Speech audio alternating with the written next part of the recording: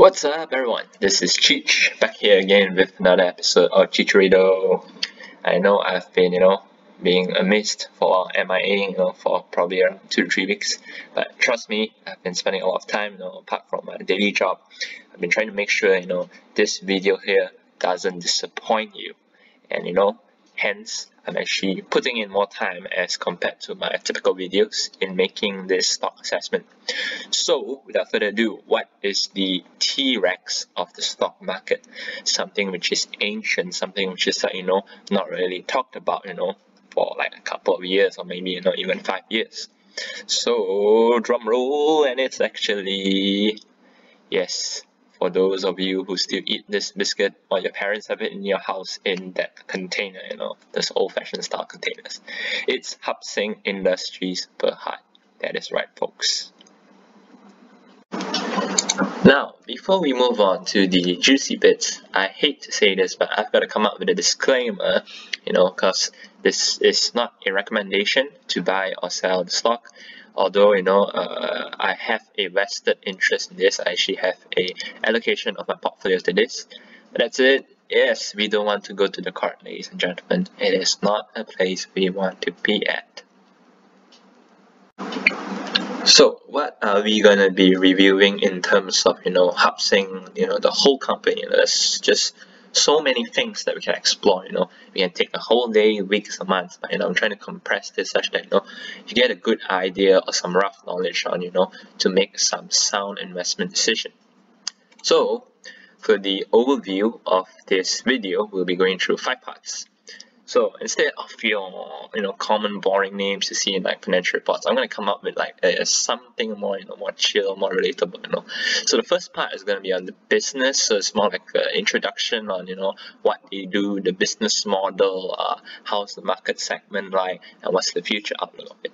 The overseers here are like the bosses, like the people, the I would say like the gods or something, like gods of Olympus. They're like helming the upper post, managing the company, determining how the company should go ahead in the future, and what are the strategic measures they're taking to actually handle current as well as future prospects. The moolah here refers to the money, which is the financials. How do they make money? Where are they using up the money for? And are they doing well in terms of generating money? Alarm bells, as the name says, is like to do with whether the company actually has any warning signs that we need to be careful about. And the last one is of course the valuation. Yes, I do not have any cool names for this, so do comment if you got any cool name that you can put under this section. But this is basically the part where I talk about what is my current valuation of this stock, based on my preference of valuing it. So yeah, let's deep dive into Hup Seng and see what they have got to offer. For the first section, which is the business, we're going to look at the company structure first. So do take note that this detail here has been, this diagram here has been taken from the 2018 annual report, because the 2019 one hasn't been announced or released so far on their website. So we'll have to use this as a benchmark for now. But I don't think the business model is going to change drastically, seeing how it's already pretty established. So the holding company, or rather the parent company, is called Hup Seng Industries Berhad.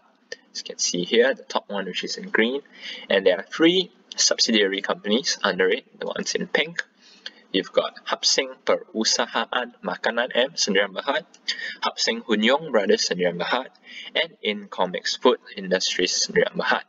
If I'm not mistaken, based on my memory, you can check, I believe the Hup Seng Perusahaan Makanan is in charge of the production, the manufacturing of biscuit, and the other one, Hunyong, will be more in charge towards the sales and marketing part. But it could be the other way around, I'm not sure, but yeah, I do know these two are in charge of those 2 major components. In Comics, on the other hand, will be to do with the beverage side of it, of Hup Seng. Moving on to the product range, as mentioned earlier, they do biscuits. So under their biscuit range, I'm pretty sure you've seen this, in your supermarkets like Aeon, Tesco, places like these. Hup Seng cream crackers, the whole range of it, I think, everyone's pretty used to it, except for, I guess, the middle and the right one, probably you guys aren't, unaware that this brand called Kirk, as well as Natural actually belong to Hup Seng as well. Interesting, isn't it? Seeing how they actually are going into the health segment, where biscuits which are healthy, like oat cookies and things like that, things which aren't detrimental to health, things which are rich in sugar and things like that. Moving on to beverages, where I talked about in comics a while ago. So you can see it's actually focused on instant beverages. So basically these are sachets where you open up, it's in powder form, you pour it in, you put some hot water and you can drink it. I've actually personally tasted it myself. It's actually okay. I wouldn't say it's like in the upper range of very, very good, but it's decent. It keeps you satiated, and you get something warm and nice to drink. The last part will be the other Asian products. So these would be your typical Wang products, because they actually emphasize this in their annual report. So it's like your sesame crackers, rice crackers, as well as this drink. It's a milk drink apparently, but I don't think I've really seen that before. So yeah, these three are their main product range categories. So now that we have familiar with how the company structure is and what kind of products they sell, we're going to move on to the market segmentation of this company. So the market is split into the domestic side and the export side. So domestic, as in their sales in Malaysia, as you can see from the year 2014 to the year 2018, it's always hovering around the range of the 70s%. And the export, they are seeing how the domestic didn't change much. So as a result, the export market doesn't change much as well. So it's been around between the 26 to 29% range, around there. And moving on, we can also see that they actually have an international presence in more than 40 countries. Right? I mean, even I myself couldn't believe that actually present in so many countries around the world. And I thought Hup Seng is just like a old school name that you don't really hear that much anymore these days, right? But yeah, turns out they actually export to 40 countries, and the top 5 exported countries are Thailand, Saudi Arabia, Singapore, Myanmar, and Indonesia, which actually constitutes 58% of their total export revenue. And they actually have 60 agents and distributors to ensure their products are marketed properly overseas. How interesting is that? So remember how I was talking about the product segment just now, but we do not know what's the percentages for biscuit, beverage, and other products. So this paragraph here actually describes that clearly. It's in the annual report as well. As you can see, 95% of sales actually comes from their biscuit range. Beverages, on the other hand, takes up the remaining, beverages and other agents products. So that's 5%, very small. So I guess it's not surprising that their beverages aren't tasting too well, based on my comment just now. But yeah, this gives you a good idea on how their market is actually segmented in terms of their product range, as well as geographically, as in how much is split between domestic and export. Now, when we talk about business as well, we want a business which actually has an economic moat. So when I say moat, imagine it's a castle and it's surrounded by water, right? And you need a drawbridge to cross over, right? For your enemies to cross over to attack you. So this moat is to actually prevent your competitors from penetrating into your business, taking up your share of the market. But in the case of Hup Seng, right, there's actually not an economic moat I can find. Therefore, what I've come up with are competitive advantages they have. So they are competitive in that sense, but it still doesn't mean that it's a formidable moat that it can be used against their competitors. Anyhow, the first one that I think would be to do with the strong brand presence. This is because if you were to actually go ask people in around their 40s age or 50s age, they actually still have these tins of biscuits at home, like the Hup Seng brand, or even they have their normal plastic container, but they're still buying the normal Hup Seng biscuits in the latest packaging and just refilling it inside. Apart from that as well, actually, if you were to do a rough Google online, I think they had a scandal last time. Was it a few years back online? People burning the biscuit, and they're fumes or something created about it, but there's still lots of people actually supporting this brand itself. If you actually go through like the comments on social media, you actually see youngsters in their 20s or 30s still actually relating closely to this brand. Because the thing is that these biscuits actually help them throughout maybe their university studies, or when they start out working, budgeting for their meals. So it's like something that which is staple to a certain segment of society.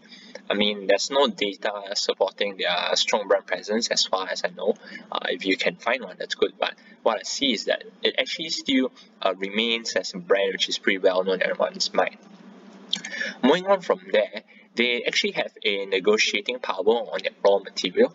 So about this, actually, I can't find any supporting data online, but based on people who I've known, who went to the AGM and hearsay from the seasoned investors, what I do know is that, I mean, this is based on your own prerogative whether you trust it or not, but yeah, what they say is that Hup Seng actually moved on from their ways of using debt to leverage in their business, but rather they believe in like fully using cash flows to actually maintain their company performance.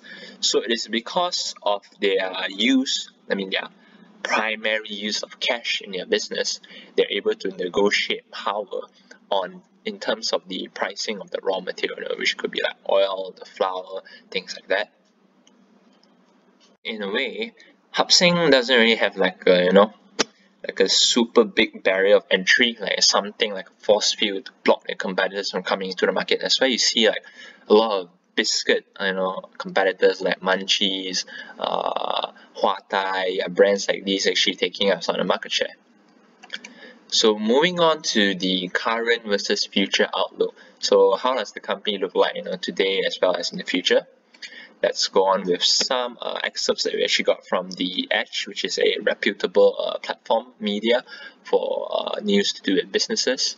So the first thing to note here is that Hup Seng has actually temporarily benefited from COVID-19 pandemic because consumers will be stocking up in terms of like low-cost goods to go through this time, because they may be facing unemployment, salary cuts, things like that.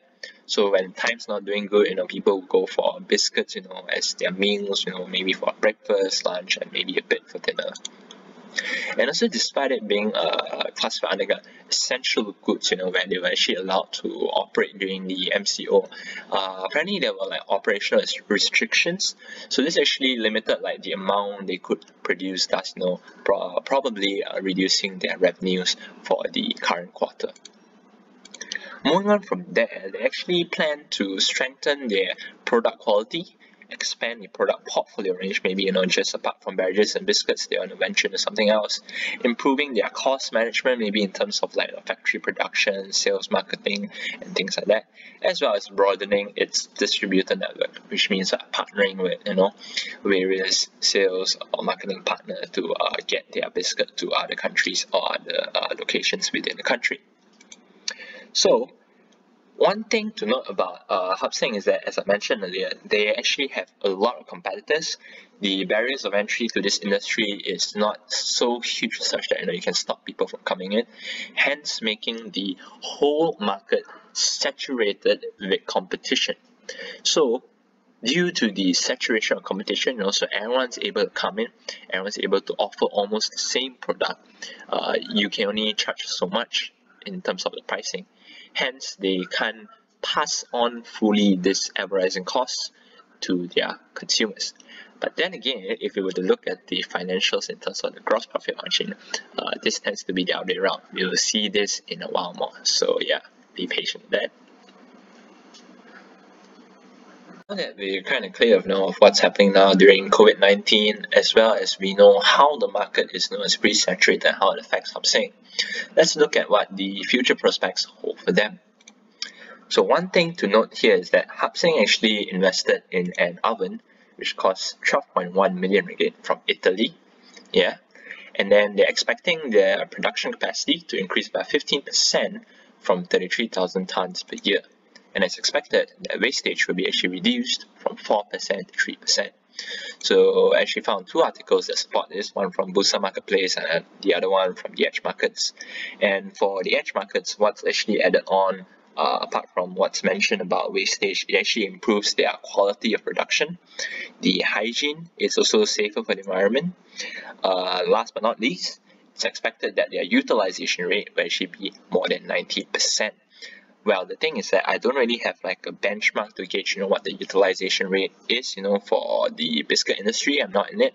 I actually went to check Huatai is one, but I can't really find it, even by, Control F to find the utilization keyword in the annual report. But I think that, generally or reasonably above 90% of a utilization rate would be considered reasonable or good, right? I think you would think so too. So what does this mean in a nutshell? This effectively means that, with this new oven, they increase their production capacity, they reduce their wastage. As a result, efficiency increases. Efficiency here referring to the utilization rate. Hence, with all this clumped together, we would expect Hup Seng to actually generate more sales, more revenue, and in effect, more profit. Provided that they keep their costs at the same level, or they reduce the cost based on this new oven efficiency. So now that we're clear, what this oven investment means for Hup Seng in terms of their increase in efficiency and utilization, let's move on to another aspect of things. So the first one I'd like to point out is to do with the China market, which they're actually exploring. So we know that the Chinese market formed 2.6% of the group's total revenue. But management is being ambitious about this. They want to have at least a 20% growth in the Chinese market, knowing how China is one of the largest markets in the world, as compared to like the other big giants like US. Hence, they're actually putting a brave front at this. They are utilizing their core strength, which is to do with crackers and sandwiches, since we mentioned earlier that, this product segment actually caters to 95% of their total revenue. And also they're supporting listing fees and campaigns, which means that, they're trying to subsidize the fees, which is presumably for the distributors, I assume, hence to actually increase their global outreach to the markets overseas. Apart from that, there's actually a local fund manager that actually got in contact with The Edge, and also had a comment on Hup Seng, saying that with the increase in like business costs to do with raw material over time, and also with Hup Seng not adjusting their selling prices since 2011, this may be an issue. So they actually are foreseeing that Hup Seng will actually raise the price to pass on some of the costs to the consumers, hence making them less competitive. And a last minor note will be to do with the weakening of the ringgit actually helping Hup Seng. Now, why does it help Hup Seng? Because if the ringgit does weaken, so the export sales will be a larger conversion in terms of the reporting of sales and profit, seeing how their sales and profit are reported in the ringgit amount. So that is all for part 1, the biz. I hope your head is still clear and sane enough to absorb more info, because we're moving on to part 2, the overseers, the bosses, the gods, the whatever you call it at the top, monitoring what is to be of the company. So who are they? Yes, we have 11 people on the board of directors of Hup Seng. All of them are experienced people in their respective fields. 6 out of 11 have familial ties, so they're related to each other. So these 6 which I'm referring to are actually bolded, as you can see, which is Dr. K, Kirk Chuko, Kirk Chu Song, Ko Chu Song, Teolite, Kirk Han, and Kirk Chen Tong. And yes, if you want to understand what their backgrounds are and you don't trust me in terms of my evaluation, please do go read up their biographies in the annual report. Trust me, they're all super experienced in their fields, so I think there's nothing to be denied about this. So let's move on. So what is directors' remuneration? So remuneration is a benefit that the board of directors receive as being part of the board. So what do they receive? There are 5 items. There's salaries and bonuses, other emoluments, there's other items, defined contribution plan, which I would assume is EPF, but I didn't check on that, fees and benefits in kind. So the company column refers to just Hup Seng and Berhad, whereas the group refers to the combination of all the subsidiary companies under it. So in this case, we can see that the directors' benefit, if we were to consider it as a group, we're going to see the total is actually 11.47 billion, which is actually a huge chunk. Now, how do we evaluate whether it is a relatively huge amount? Simple. We compare it to the net profit of that particular financial year.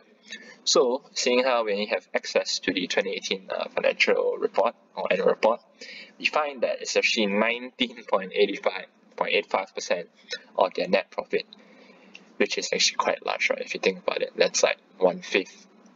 But anyhow, we'll analyze the financial statements further to see how they're doing in terms of their financial health, right?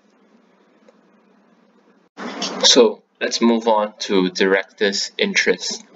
Now, when I say interest here, it's to do with the shareholding percentage in the company itself. So as you can see in this table, there's actually two different interests, which is direct and deemed. So direct interest would be a direct shareholding of that particular director in the company. So in this case, as you can see, for example, let's take Dato K or Krip Chuko. So he actually has a 0.91% stake in the company, a direct one. So that means that this 0.91% is listed under his name directly. And we also see the deemed interest of his, which is 0.59%. Now, this 0.59% is considered attributable to him.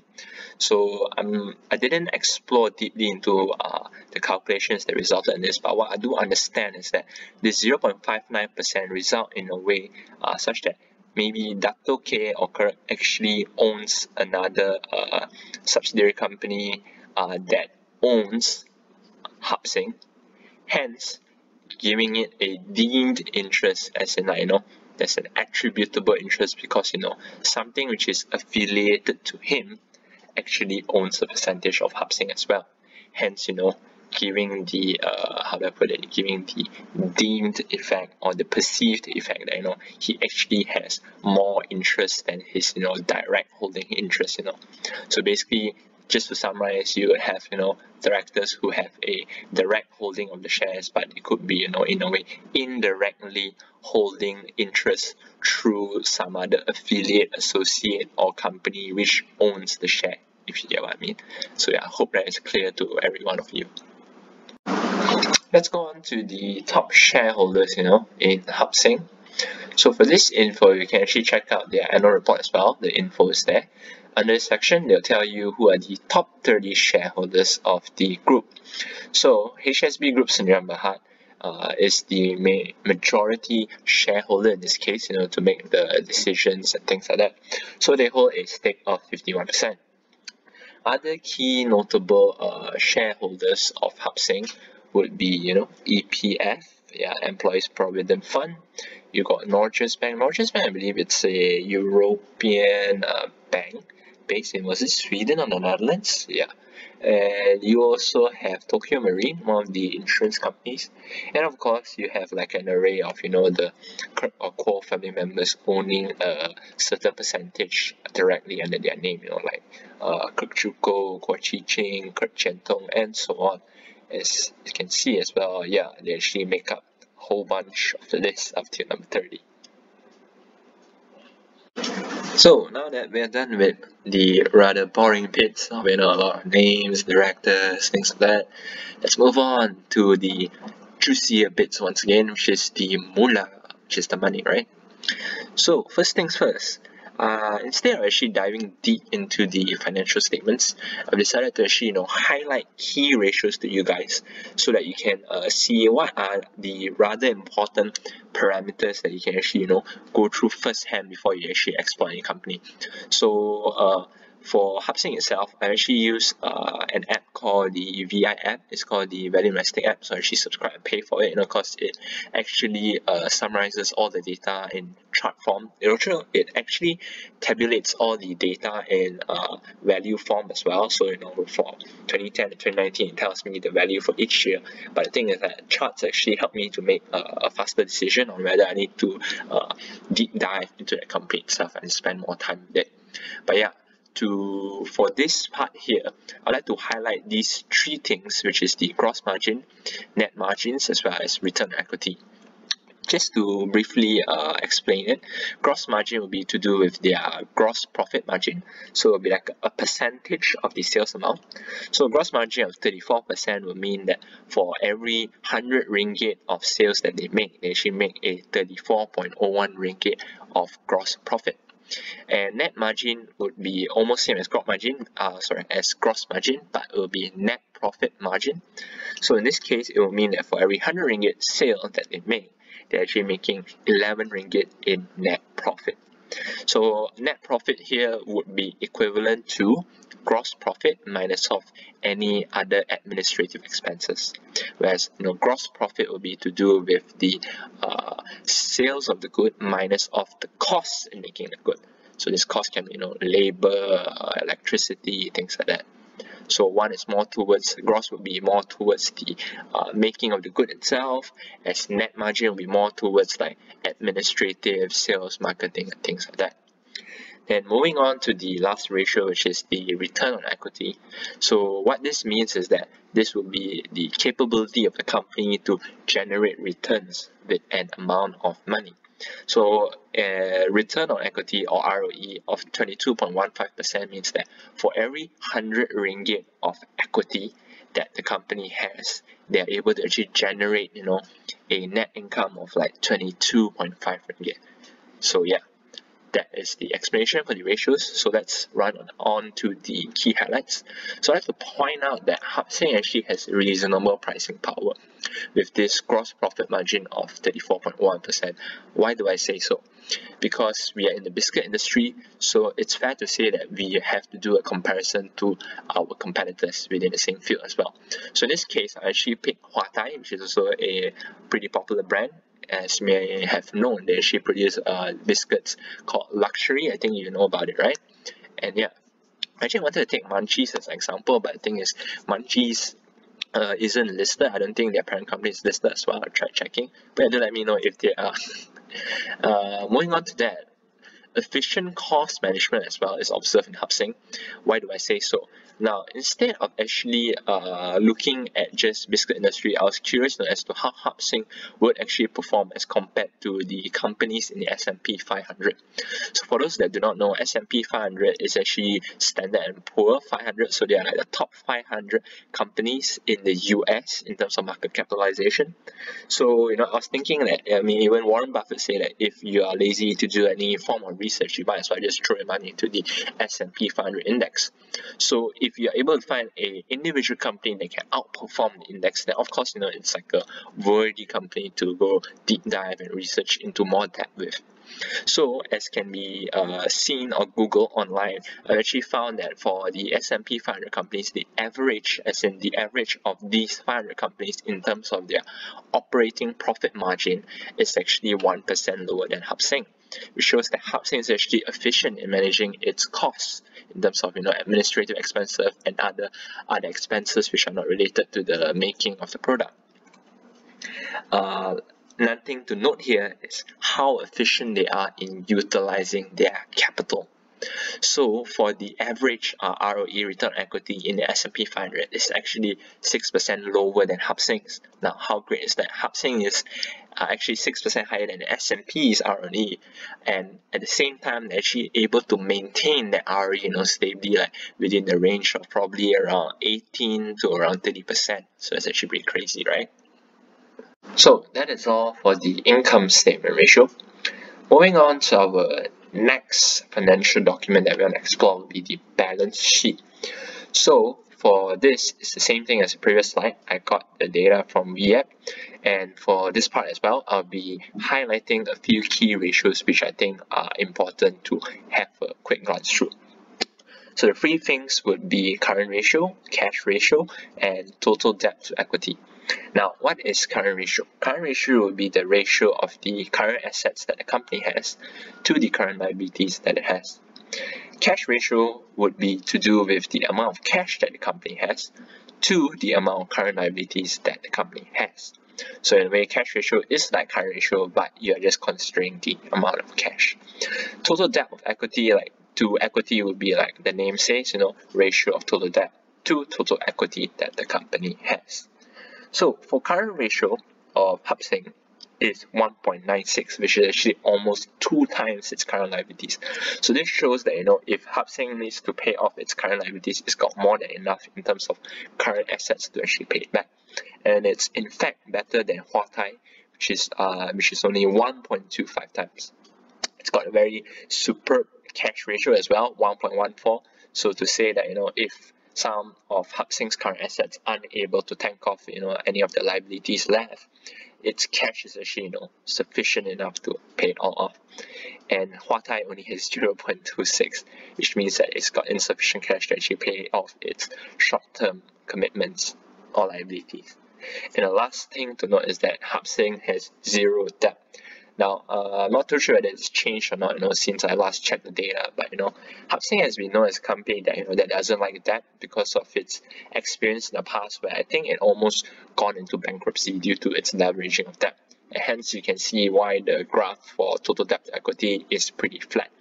So with 0 debt, Hup Seng is able to maintain no risk of defaults. Hence, making it very sturdy and resilient throughout COVID-19 or any other economic repercussions that be caused by COVID-19. Moving on to our last financial statement for this section would be the cash flow statement, and we're looking once again at 3 key ratios of the cash flow, and this data is of course from the app itself. So what is cash from operations? Cash from operations here refer to cash which is generated from the company's operations, and not from other things like the company putting in FD or the company selling off property or things like that. But in Hup Seng's case, it's just generated from the sales of biscuits, beverages, and other Asian products. Capex here refers to capital expenditure. So basically, how much investment do we have to invest? For remember the ovens, the 12.5 million oven, any machines, production line, things like that. Basically, investments that they have to make from time to time to ensure that the business is sustained. And the last thing will be the free cash flow. So this is the amount of cash flow left after we have considered the cash that Hup Seng has to use to for financing operations, for investment operations, and their working capital. So basically, it's cash which they can use for anything at all, basically. So how is their cash flow for operations? As you can see in the green graph, it's actually increasing rather stably.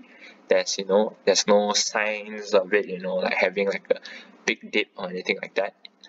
What else? They actually have low to moderate capex. As you can see, throughout 2010 to 2019, there's only just some dips in 2016 and 2019. I'm not sure about 2016, but 2019 was due to the oven, as we see last time, that at the end of 2018 they're considering an oven, and then installing it. And after the installation, then it would result in the utilization of this oven, which actually justifies the investment of this capex. Last thing will be the rather stable free cash flow that we're seeing here.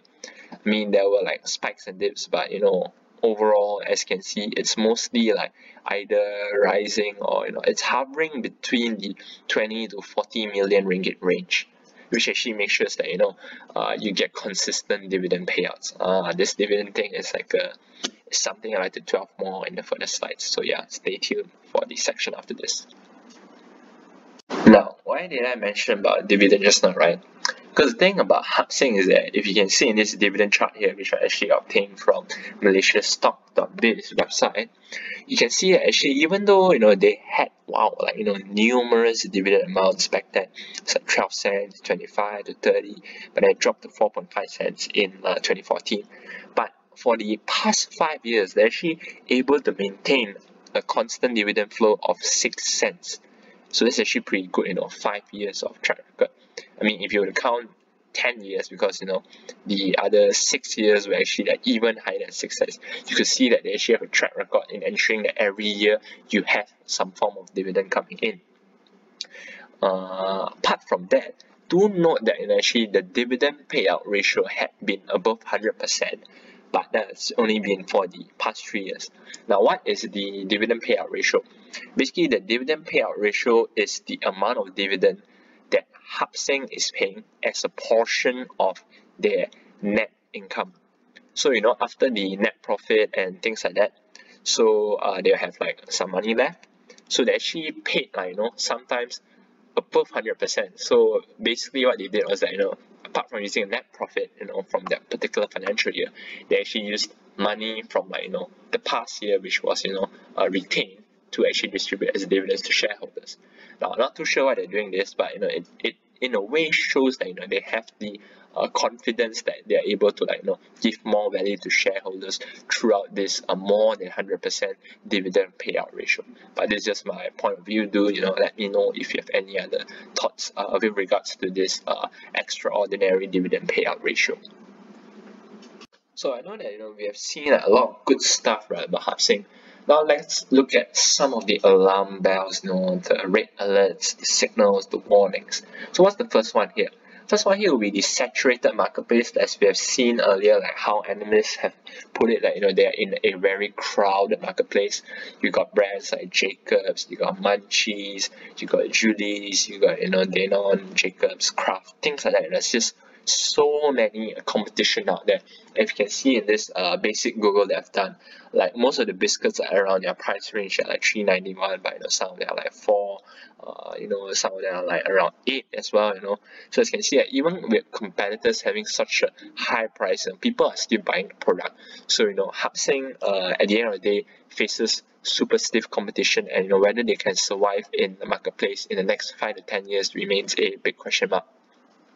Secondly, it would be to do with the incubation time of new biscuits, because I put it as common knowledge here because thing is that think about how how you would want to actually scale up the mass production of biscuit. You would have to go through a very long and time consuming phase, all the way from market survey, market research, R&D, find the perfect taste, the perfect texture. Then you have to try run it in factory lines to ensure that everything's okay, safety wise, the levels are all okay as well before you release it to the market. Like easy to say, it's probably going to take a minimum 1 year just to develop a biscuit range. That's why you don't see like a lot of brands coming up with tons and tons of biscuit flavors or biscuit types. Apart from that, we have to consider like raw material price fluctuations as well, because over the years, the thing about commodities is that they always fluctuate, with regards to economic news or economic conditions like the COVID-19 situation that we're facing now. Seeing how biscuits require oil, flour, fuel, things like that. So Hup Seng is susceptible, to these kind of price fluctuations, which affect their costs and at the end affect their bottom line, which is their profits. Last would be forex effects, as we have also seen in the previous analyst comments, where with a change in like the weakening or the strengthening of the ringgit, this will affect like Hup Seng's export sales and thus their underlying profits. So now that we have known what the alarm bells are, let's move on to the valuation. And yes, I'm still looking for a cool name for this section, so do comment below if you've got anything worthy enough to replace this title here. So I'm going to value it based on a very simple model, which is the expected dividend yield. Why? It is a income generating stock. Now when I say income, it's more like a passive income, so think of it like it's like a FD but with risk. It's got a stable share price, and it's got a business model which works well in all climates. Climates referring to economic climates. Think about it. It's biscuit, it's low price. People will buy it normally, if they want to have it for their breakfast or something like that. And in tough times, people would also buy it because they want to save costs, they want to save on their living allowances. So what do I have to back myself up? So I wouldn't know, how Hup Seng will perform in this COVID-19 situation. So I actually went back to 2009 because it was the year, after the one of the crises back then. 2008, which was the subprime crisis in the US. So in 2009, as you can see here, Hup Seng actually had a comment to do with the recession, where they actually experienced a 3% decrease in their revenues. But even with this 3% decrease in revenue, they actually had a profit jump of 68%. That's crazy, right? But yeah, that's it. I think that this business, in a logical or common sense aspect, is that people would still actually buy biscuits, even in this point of time, right? Because it's just cheap biscuits, where it enables people to survive through the economic turmoil. And apart from that, even with the economic impacts felt, through the 2008 subprime crisis, they actually still proceeded with a policy where they promised a 60% of their net profit after tax as dividend payout. So this is basically 60% guaranteed dividend payout ratio from Hup Seng, provided it doesn't affect their company in any way. If they are still able to pay it out, they still pay out 60% of it. And apart from that, we have also some other analyst comments from the edge as well, where they mention of how the dividend yield has been at a decent level of 5 to 5.5%.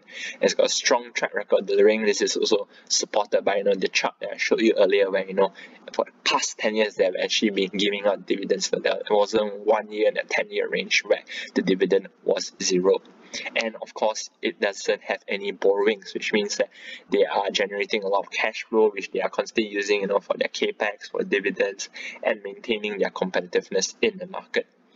And also, just to highlight the growth rates for the past 10 years, if we were to compound average it, so basically the CAGR for the latest 12 months for 2019 quarter 4 would be 3.79% for revenue. I mean, that's okay for a dividend stock because we're looking for stable companies providing dividends. Operating profit growth of 4.08% per year, that's actually pretty good as well. Net income growth of 4.31%, as well as a diluted earnings per share growth of 4.31%. As you can see, over the long-term period, Hup Seng actually grows slow.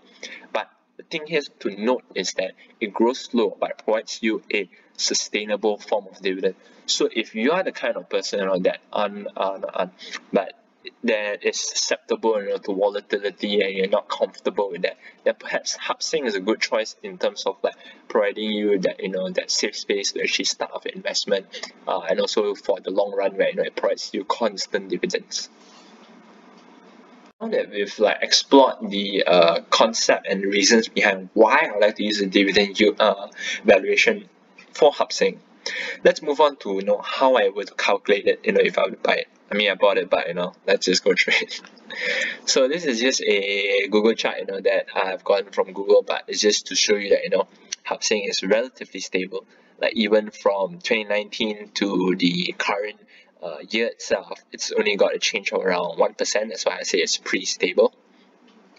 Now, the general FD rate before COVID-19 was around 3% per annum, roughly around there, right? You get 3.2, 2.9, 2.8, things like that. Now, I want a minimum rate which is double of that. So this would differ from person to person, but my personal preference is that if it's not incredibly huge as compared to FD, why would I want to invest in stocks, right? Because it's risk attached to it. So I actually have a personal requirement of 6% per annum in terms of dividend yield if I want to invest in a dividend stock. Likewise, if you think it needs to be 7 or 8 or 9%, you can always tweak this according to your requirement. And we know that dividend yield is equals to the dividend received over the share price. Now, assuming that Hup Seng can still provide a dividend of 6 cents per year, for this year or even upcoming years after COVID-19, I'm going to assume they can, because for the past 5 years they're able to do so. So let's say they're able to maintain 6 cents. So if we were to rearrange the formula, so the share price will be equals to dividend received over dividend yield. So the fair value, so the value which I think is fair based on the 6% per annum, would be the 6 cents dividend divided by the 6% dividend yield to arrive at 1 ringgit. And this chart here, I believe, was slightly outdated because based on the current moment, I think I checked, it was around 99 cents. So it's actually somewhere around the fair value. So if you are really interested in this stock, what you can do would be you can position your buys in different tranches. So tranches as in batches. So instead of let's say you allocated 1,000 for Hup Seng, right? Let's say you allocated 1,000. So let's say the fair value is 1 ringgit. You're okay with that. You don't throw in your whole 1,000 ringgit into into the stock. You position it in such a way that you split it to 300, 300, 400. So basically you position it at 30%, 30%, and 40%. Now why do we do so? We position it in such a way that we actually get to reduce our buying costs. So it's basically dollar cost averaging, DCA.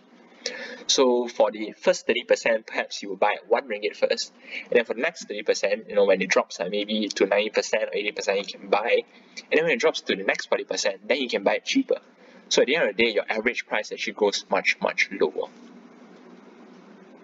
So yeah, that is all about it to do with Hup Seng. I hope this video has been able to help you to roughly see how you would typically evaluate a dividend company, because I think Hup Seng is really like a very good benchmark in terms of if you have to look into other dividend companies which aren't too complex, seeing how Hup Seng is a biscuit company. Now, to recap, we went through the business model, the product segment, the product geographical segmentation as well, who the board of directors are, how are their remunerations, the moolah in terms of whether they are generating cash flow, how are the gross profit like, the net profit like, do they have debt, things like that, can they actually last out through COVID-19, the alarm bells, whether they are in a saturated marketplace, how are they going to do in the future, in terms of R&D with biscuit, because it takes a long time, right? And of course, the last one will be to do with the valuation, where what would be the appropriate target price that would be suitable to your appetite. In this case, for me, it will be 1 ringgit. So yeah, that is all about it. And once again, I'd like to tell you that this is not a recommendation to buy or sell, but rather these are my personal insights into what I think about Hup Seng, and I'm also biased in a way since I'm a vested investor. I've actually had an allocation allotted to it. So yeah, that is all for today. So yeah, if you think this video has been a huge bunch of information to you, it's helped you to learn more, do give it a like, subscribe, click the bell icon as well, share it to your friends, your family, or anyone at all, and I hope everyone gets benefit from this. That is all for today, and happy investing, guys. See you next time.